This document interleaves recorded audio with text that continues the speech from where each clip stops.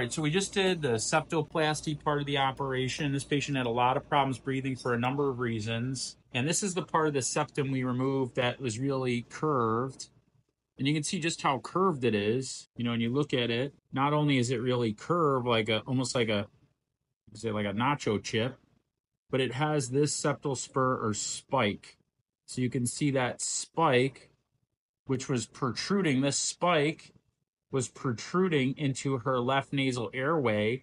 And also inside the nasal airway, she had a turbinate that was coming like this and making contact with it. So by removing the part of the septum that's really crooked, we didn't remove the whole septum, just the crooked part, and then fracturing that turbinate on the inside, we were able to open up her nasal airway. I couldn't put a Q-tip in now. Now I can put an instrument much larger in there. But you can see how severely deviated that nasal septum is. It's almost like a little shark fin sticking out. And that we call a septal spur.